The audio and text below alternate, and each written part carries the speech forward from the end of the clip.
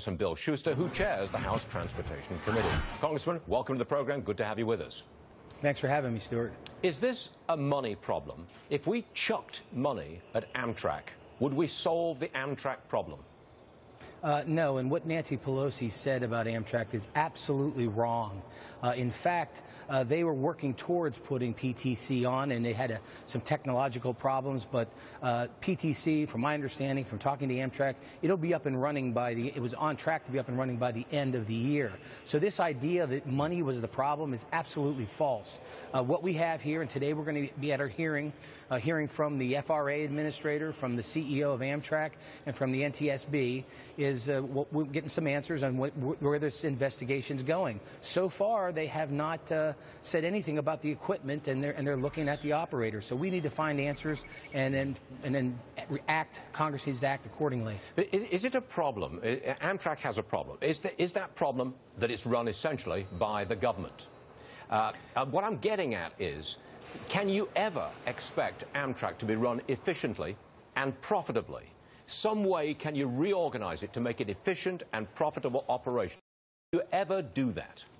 Well, what I believe is we can reform Amtrak, and in fact, a couple months ago in March, we passed a bill in the House that has significant reforms to Amtrak, focusing on the Northeast Corridor, which is the only profitable line in Amtrak's inventory, focusing those profitable dollars back into the Northeast Corridor, make those investments, and then look at these other lines across the country as business units and see how much they're losing money, and like a real business would do, focus on restructuring them, doing what they have to do to get them so where they're not losing as much money and getting to maybe break even.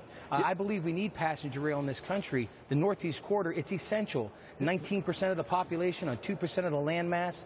We've got to do better in the Northeast Corridor, and we can. Could we privatize, not maybe the Northeastern Corridor, that's profitable, but all the other lines? Couldn't we just sell them off to private enterprise and see if they can make a go of it? I mean, that's what they did in Britain, you know.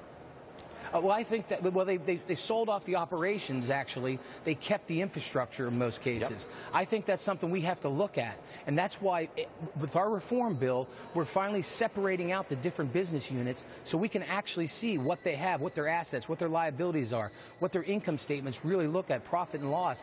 And I think we need to do that before the private sector will even consider looking at some of these other lines. You see, many of our viewers really have a problem with this administration, which is all government all the time.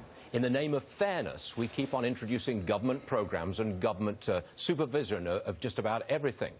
Can we get away from that? I mean, really get away from it. Reverse course. Go for smaller government, less intrusion into many sectors of our society. I'm sure that's the way you want to go, Congressman, but do you really think you can do it? We've never been able to do it in the past. Absolutely, I think we can, and I think you stay tuned for the coming months.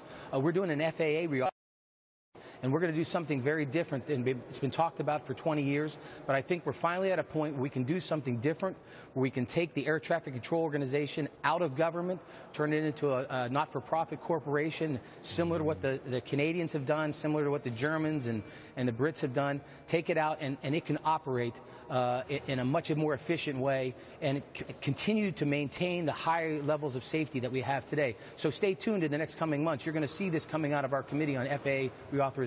Congressman Shuster, come back again soon and tell us about your progress. We'd like to hear.